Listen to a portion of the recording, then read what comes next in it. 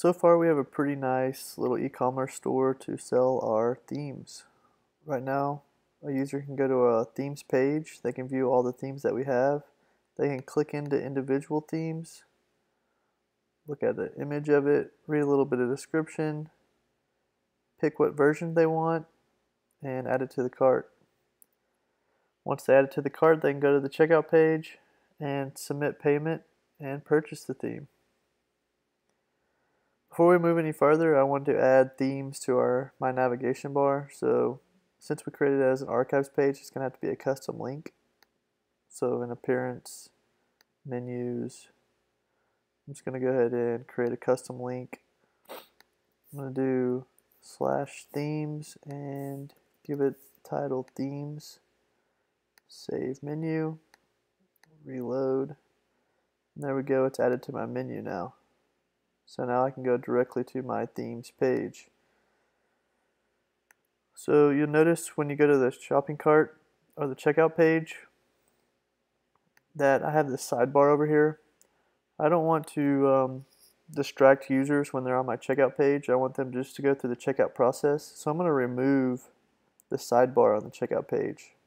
So to do this, I'm going to create a custom page template. So what I'm going to do down here, I already have a full width page template in my theme, which is pretty much like the default page template, but instead of using column 9, you can see here that I'm using column 12. So what I'm going to do is I'm going to duplicate that, file, save as, I'm going to call it template checkout. Save that. I'm not going to use the full width. I could easily use the full width. For example, let me show you that real quick. So under pages, checkout, my default, I'm going to use full width here. Update that, reload. You can see that it goes full width. It's a little wide for me, so I'm going to use what Bootstrap has, and I can offset the columns a little bit, make it a little bit narrower. So that's what I'm going to do here. So I have this checkout template, column large 12, and I need to go to, I always forget how to do this for some reason. In CSS, there's this offset, grid system, offsetting columns. Here we go. This is exactly what I need.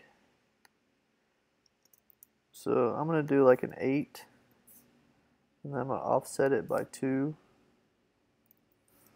Save that. And for the template name, I'm going to name it checkout. So when you're creating a new page template, this is pretty much all you need up top in the comments.